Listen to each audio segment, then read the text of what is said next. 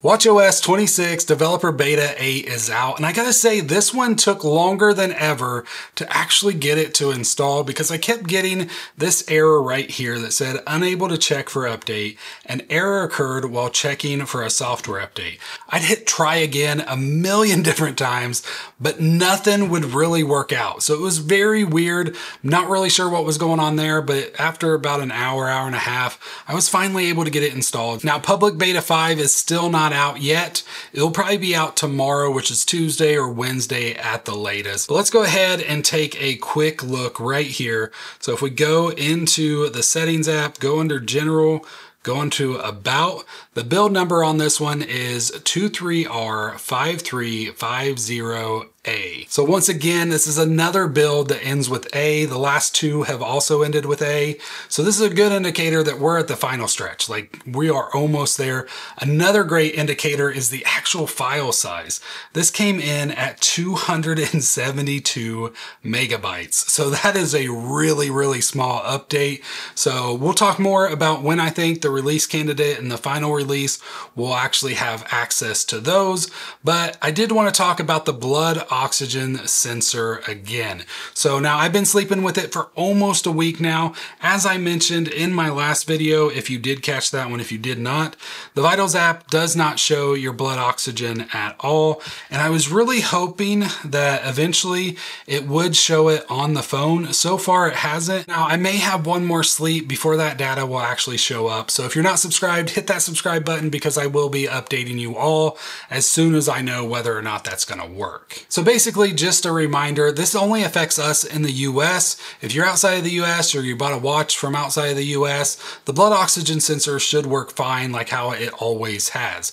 If you're inside of the US and you have a Series 9 or Ultra 2 or newer that were purchased after January 2024. So if you have one of those, the 9 or the Ultra 2 that was purchased before January 2024, you're still good. It's going to continue working the way it always has. So if you have a watch that you purchased after 2024, or even if you sent your watch in and you're in the US, you send it into Apple to have it repaired, that sensor does get disabled. So basically how it works for everybody that has one of those newer watches is you can come in here, you can start a reading. It takes 15 seconds to do a reading.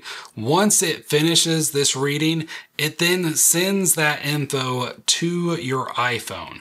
So we'll just give it 5, 4, 3, 2, 1. All right, so that reading is complete. So now I can come in here, I go to my iPhone, I wait a second, there it comes through, I tap on that, and then it will tell me the latest reading. If you don't like this way, you can go into the search, go to respiratory, and it will tell you your latest reading. So you can see at 6:01, I had a reading of 98%.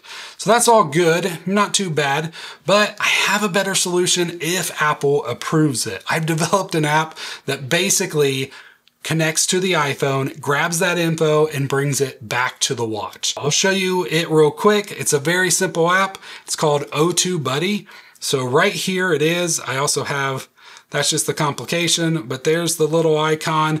I click on it and you can see right there, 6:01, 98%. So it automatically syncs through, but it seems to work really well. I'm still tinkering with it. It's not approved yet. I have to get it through Apple's approval process. They did approve it through Test Flight. So if you don't know, Test Flight is a way to beta test an app, and it has to go through a review process even to be through that. And I sent it in and Apple did. They made me make a video on it, but they did approve it. So that's a good sign. I'm going to submit it tonight or tomorrow, and I'll have the link down below if it does get approved. I'll have the status of it down below. Whether it gets approved or not, you'll be able to find out right down there. So the app will be 99 cents because, you know, it was some time to put it all together and get everything. And also the money does come and helps the channel. Everything gets reinvested into the channel. So what else is new in watchOS 26? Well, we have a new workout interface if you haven't seen that yet. So basically, you can just scroll through your most recent workouts. It's really nice. You can see up to 3, but as soon as you stop, you get to that 1, and you have the play button, you have the music button, and then you also have like notifications and everything right here. Now we also have Workout Buddy. So if you go to like an outdoor walk, clock, you can get access to Workout Buddy if you have an iPhone 15 Pro or newer. So 15 Pro, any 16 lineup, it has to support the Apple Intelligence. It's kind of annoying, but that's just how it works. It uses AI, I guess, or Apple Intelligence is what Apple calls it, to actually like grab the data and speak everything. There are 3 different voices. There's 2 female and 1 male voice, and they basically just give you info about your workout and past workout info as well. Like if this walk was the longest walk you've done, it kind of tells you all that kind of stuff. It also will refer to the music that you're listening to, and that you can either select yourself or you can have Apple Intelligence pick it for you. I gotta say, it's worked really well for me. Everybody may have different opinions on that. Another new app on the Apple Watch is the Notes app. So now we finally have Notes on the Apple Watch, which is great. I love being able to take quick notes on the Apple Watch. You can just tap right there, start taking a note. Let me just tap it one more time. So right now I have it in the scribble effect, but you can do it as a speak to text. So all that works well. Once you hit done, it automatically adds that note to your note list, and you can access that on your phone, on your Mac, however you want to access it and add to it or whatever. So Notes app has been really nice to have. With iOS 26, we got that whole glass interface. watchOS has some. It's not as heavy, I would say, as everything else, but we do have some. The lock screen, if I can get to it, let's go ahead. So give it a second, it should pop up. So the lock screen does have a little bit more of a glass look to it. Now this has gotten a lot of mixed reviews so far. Some people really like it and some people are not fans at all. And the notification center recently has gotten some more glass look. You can see how you can see right through the glass on there. So that one looks really good. You have to have a lot of color behind you to really tell. If your watch face isn't very colorful, you're probably not going to be able to see much there. But also the control center got a nice update. You can see a little bit of that glass look as well right there. But more so than that, the control center is getting a lot more powerful.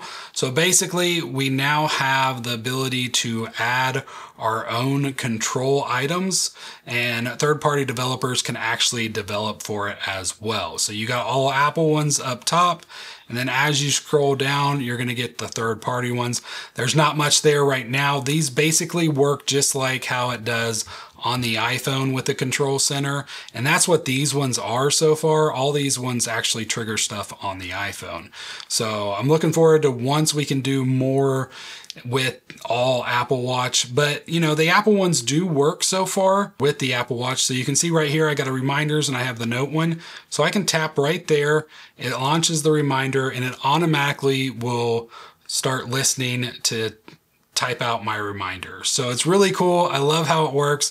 I hit done, and now that's being set as a reminder for me for later. So I am really enjoying the updates that are coming to the control center, and I know they're going to get even better. Now, watch faces have gotten a little bit of updates, but not much.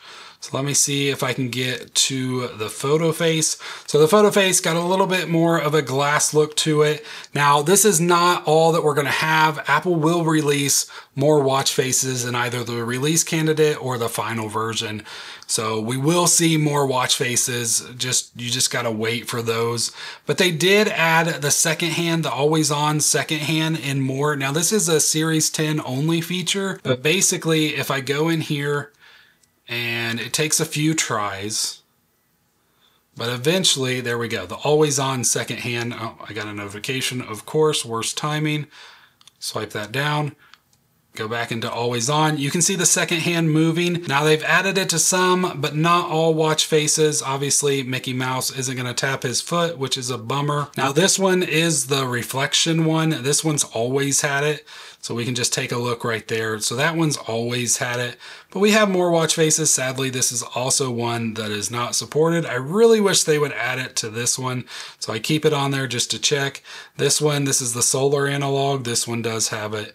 And then the Hermes watch faces. I think this is the only one of the Hermes that actually got it added. So I really wish they would add it to the rest. But, you know, it is still nice. I am glad that they added it to more watch faces because it was this really cool feature that the Series 10 had, that they talked about how the display can update in just every second and it doesn't affect your battery life. And then they gave us like 2 real watch faces that actually worked with it for the whole year. Until the beta came out, we only had, I think it was really just 2 watch faces and 1 really old watch face that worked with it, but it just wasn't what it should have been. So I'm really glad they at least added it to some. I hope they continue to add it to the rest, but we'll just have to continue to wait to see if they do that. Now, I did take a look at Apple's release notes, and nothing new has been added since the last beta. They have tons of stuff in here, but all this stuff refers to stuff that they've given us in previous betas. There's nothing new in here from that. So basically, like I said, this was only 272 megabytes. So this update is just probably some security fixes and little tiny fixes that they didn't really feel like they had to mention. So what we're seeing here is basically what we're gonna get with the release candidate. I'm super excited. I've really enjoyed it. The battery life just continues to get better and better. I make it through like 36 hours pretty much no problem, unless I'm doing the development on the app. That always takes more battery life than it should.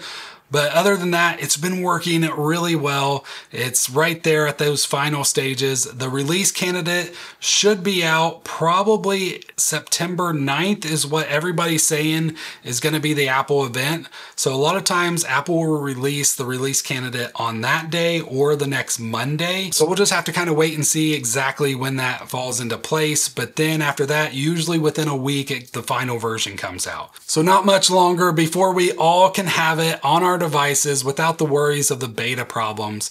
I hope you have enjoyed this video, and I'll see you in the next one. God bless.